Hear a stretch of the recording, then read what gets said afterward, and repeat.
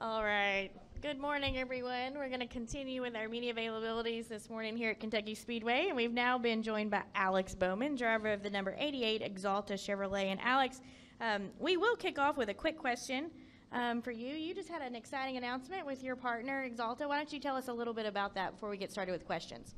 Yeah, so we're going to have the Exalta Eagles All-Pro Teachers car at Pocono. So really looking forward to that. We're going to have the teacher that wins the All-Pro Teachers Award there. So that'll be special for her. It's going to be a lot of fun. So really looking forward to having the Super Bowl champions on the car.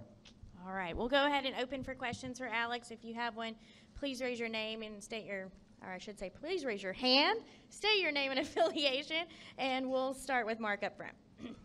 Mark Garrow, PRN. Alex, you're on the bubble, man. Just talk about the pressures and what that deal's about right now for your race team as we close in on the end of the regular season.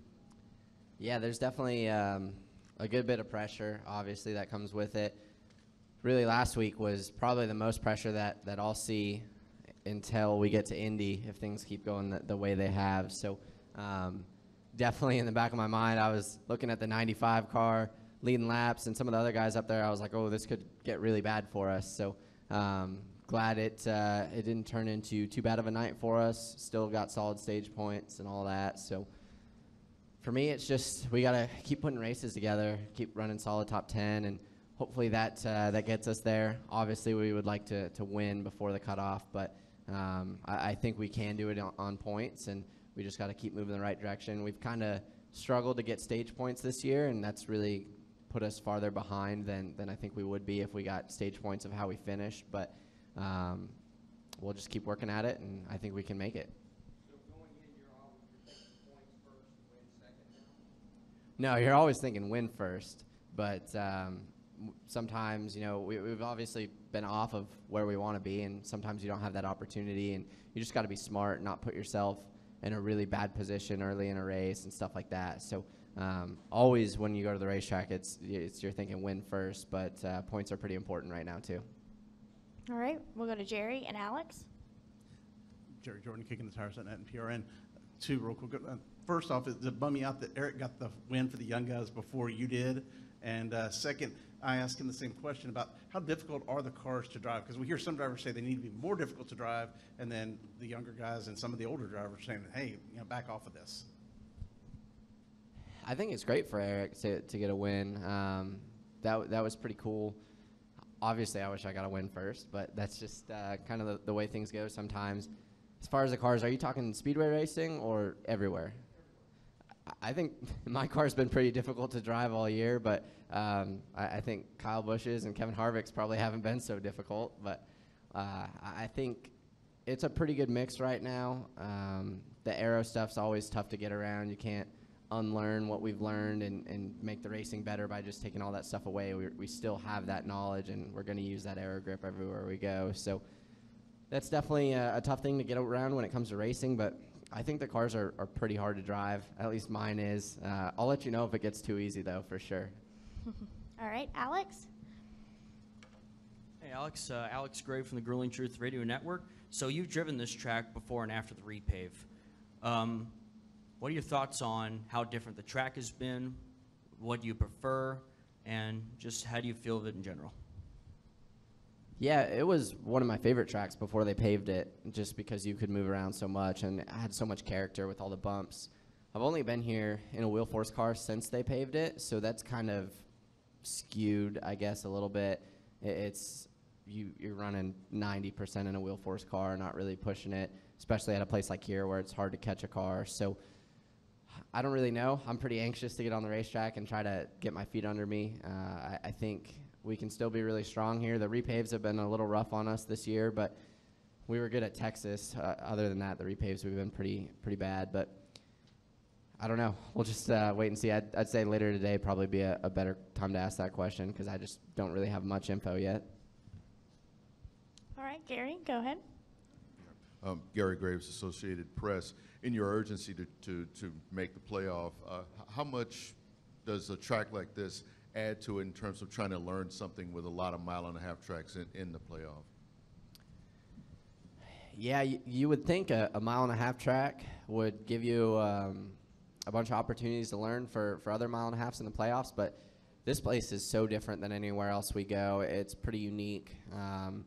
It and Texas are kind of similar now with the way they've changed things, but other than that, I mean, 3 and 4 is really different. 1 and 2 is kind of a normal 1.5 mile corner, but it's just really different. So obviously, if we find something that works really well here, it might work really well at other places, but there's such a big split in the corners and such a high grip level from the new pavement. It's really hard to translate that to like an old wore out place that we go.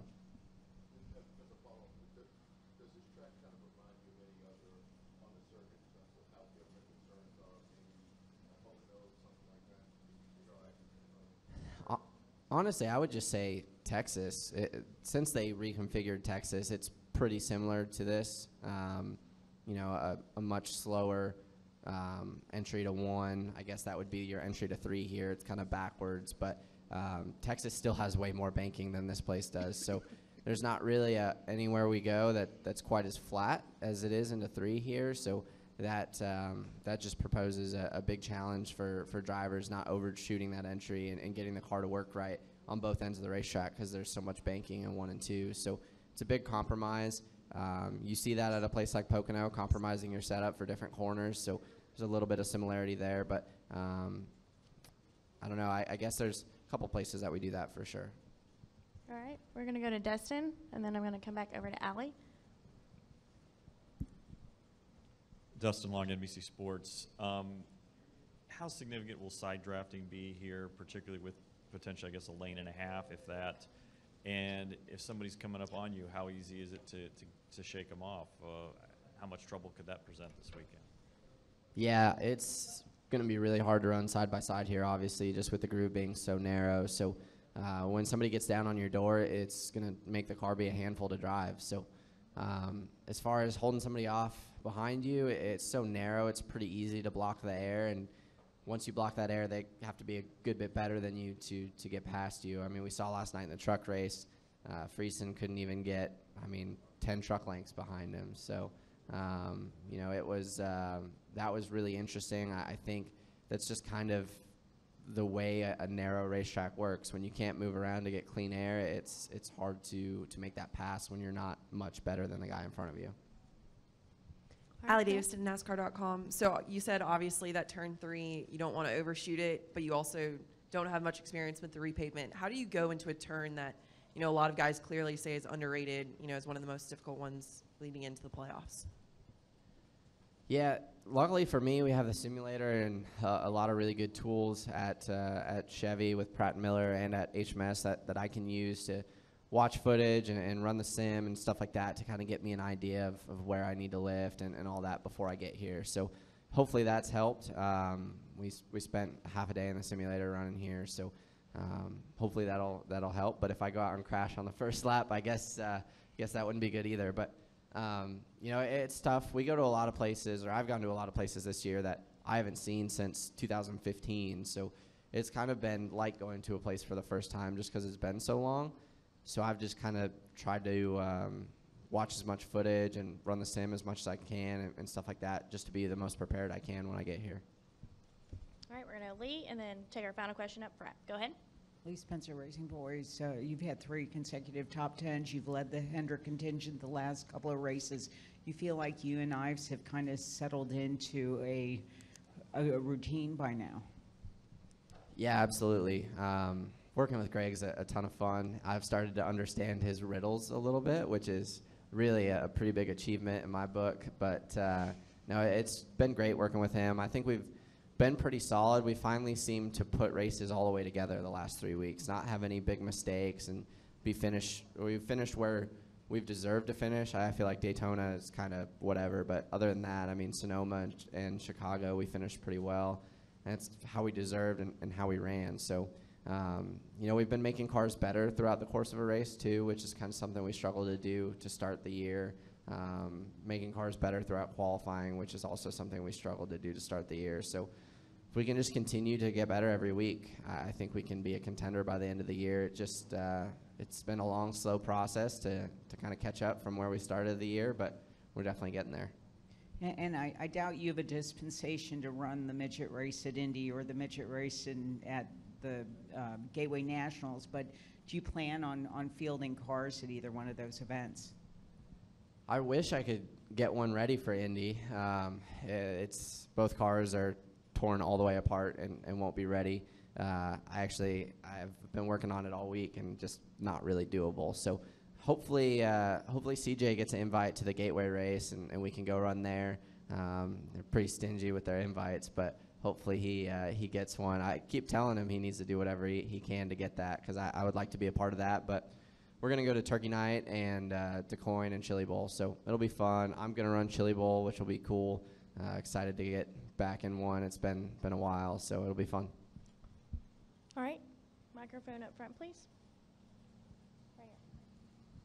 Thank you. Steve Conley, WQIO Radio. Alex, going back to last week, and you mentioned blocking and holding off runs here, much different at Daytona last week. Brad Keselowski had some very harsh words for drivers in regards to blocking. We've still got Talladega coming up this season and in the chase.